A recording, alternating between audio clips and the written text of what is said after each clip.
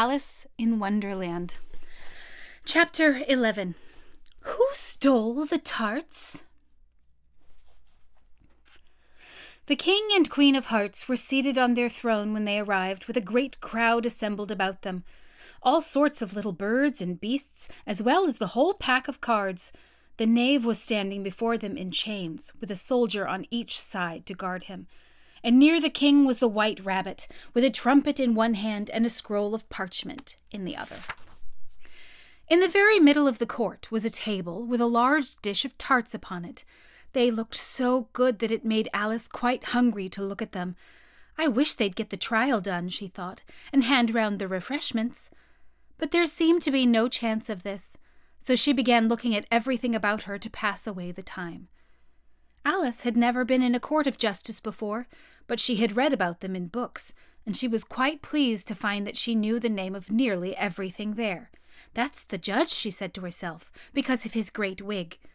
The judge, by the way, was the king, and as he wore his crown over the wig he did not look at all comfortable, and it was certainly not becoming.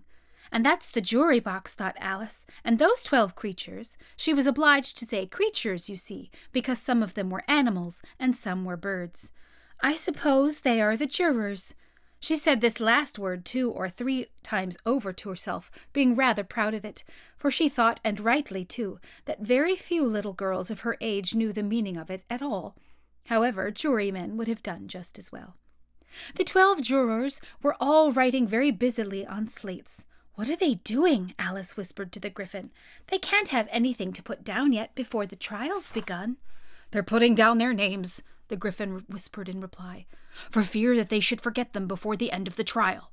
"Stupid things!" Alice began in a loud, indignant voice, but she stopped herself hastily, for the white rabbit cried out, "Silence in the court!" and the king put on his spectacles and looked anxiously round to make out who was talking. Alice could see, as well as if she were looking over their shoulders, that all the jurors were writing down stupid things on their slates, and she could even make out that one of them didn't know how to spell stupid, and that he had to ask his neighbor to tell him. A nice muddle their slates will be in before the trial's over, thought Alice.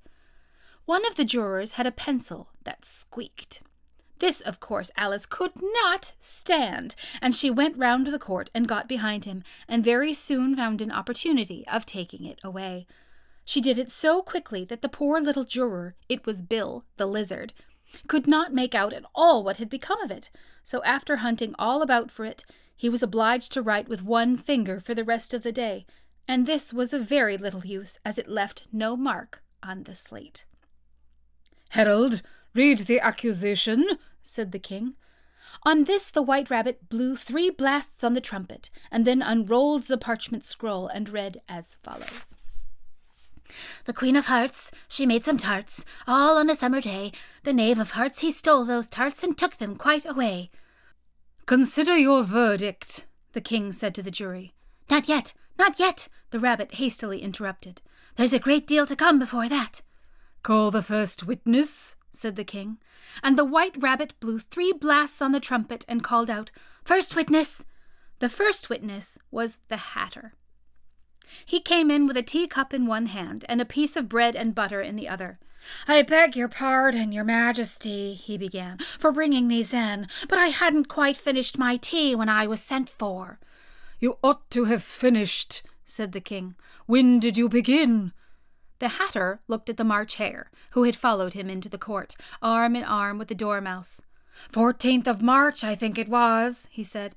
15th, said the March Hare. 16th, added the Dormouse. "Write that down," the king said to the jury, and the jury eagerly wrote down all 3 dates on their slates, and then added them up and reduced the answer to shillings and pence. "Take off your hat," the king said to the Hatter. "It isn't mine," said the Hatter. "Stolen!" the king exclaimed, turning to the jury, who instantly made a memorandum of the fact. "I keep them to sell," the Hatter added as an explanation. "I've none of my own. I'm a Hatter." Here the queen put on her spectacles and began staring hard at the Hatter, who turned pale and fidgeted. "Give your evidence," said the king, "and don't be nervous, or I'll have you executed on the spot." This did not seem to encourage the witness at all. He kept shifting from one foot to the other, looking uneasily at the queen, and in his confusion he bit a large piece out of his teacup instead of the bread and butter. Just at this moment Alice felt a very curious sensation, which puzzled her a good deal until she made out what it was. She was beginning to grow larger again, and she thought at first she would get up and leave the court, but on second thought she decided to remain where she was as long as there was room for her. "I wish you wouldn't squeeze so," said the Dormouse, who was sitting next to her. "I can hardly breathe." "I can't help it," said Alice very meekly. "I'm growing." "You've no right to grow here," said the Dormouse. "Don't talk nonsense," said Alice more boldly. "You know you're growing too." "Yes, but I grow at a reasonable pace," said the Dormouse, "not in that ridiculous fashion." And he got up very sulkily and crossed over to the other side of the court. All this time the queen had never left off staring at the Hatter, and just as the Dormouse crossed the court, she said to one of the officers of the court, "Bring me the list of the singers in that last concert," on which the wretched Hatter trembled so that he shook both his shoes off. "Give your evidence," the king repeated angrily, "or I'll have you executed whether you're nervous or not."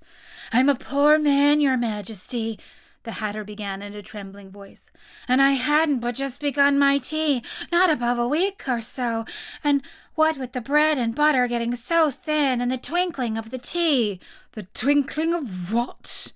said the king. "It began with the tea," the Hatter replied. "Of course twinkling begins with a tea," said the king sharply. "Do you take me for a dunce? Go on." "I am a poor man," the Hatter went on, "and most things twinkled after that, only the March Hare said I didn't." The March Hare interrupted in a great hurry. "You did," said the Hatter. "I deny it," said the March Hare. "He denies it," said the king. "Leave out that part." "Well, at any rate, the Dormouse said," the Hatter went on, looking anxiously round to see if he would deny it too, but the Dormouse denied nothing, being fast asleep. "After that," continued the Hatter, "I cut some more bread and butter." "But what did the Dormouse say?" one of the jury asked. "That I can't remember," said the Hatter. "You must remember," remarked the king, "or I'll have you executed." The miserable Hatter dropped his teacup and bread and butter and went down on one knee. "I'm a poor man, your majesty," he began. "You're a very poor speaker," said the king. Here one of the guinea pigs cheered and was immediately suppressed by the officers of the court. As that is rather hard a word, I will just explain it to you how it was done.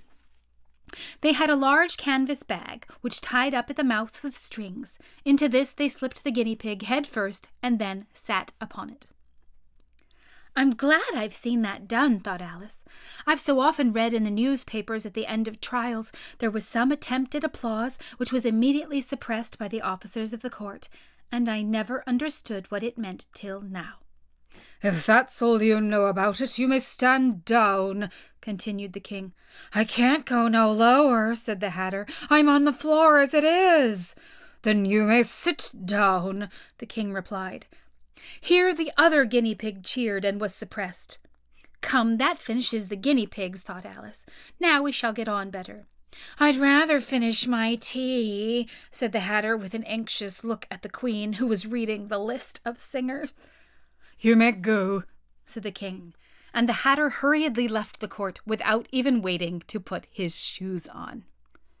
"And just take his head off outside," the queen added to one of the officers, but the Hatter was out of sight before the officer could get to the door. "Call the next witness," said the king. The next witness was the Duchess's cook. She carried the pepper box in her hand, and Alice guessed who it was even before she got into the court by the way the people near the door began sneezing all at once. "Give your evidence," said the king. "Shan't," said the cook. The king looked anxiously at the White Rabbit, who said in a low voice, "Your Majesty must cross-examine this witness."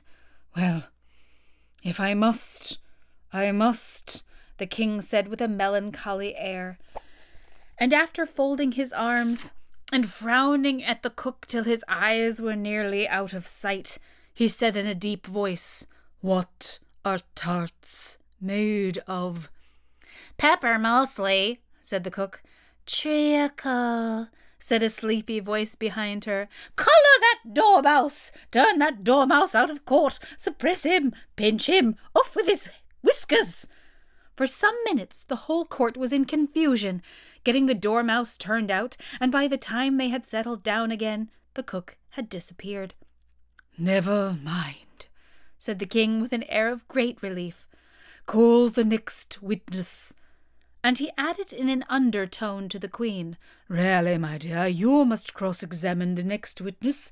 It quite makes my forehead ache."